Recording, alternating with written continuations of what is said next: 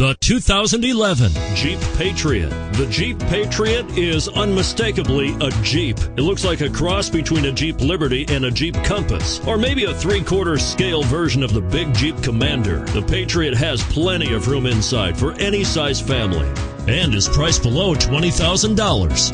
This vehicle has less than 35,000 miles. Here are some of this vehicle's great options: four-wheel drive, anti-lock braking system, traction control, alloy wheels, power steering, front air conditioning, cruise control, rear defrost, AM/FM stereo radio, center armrest.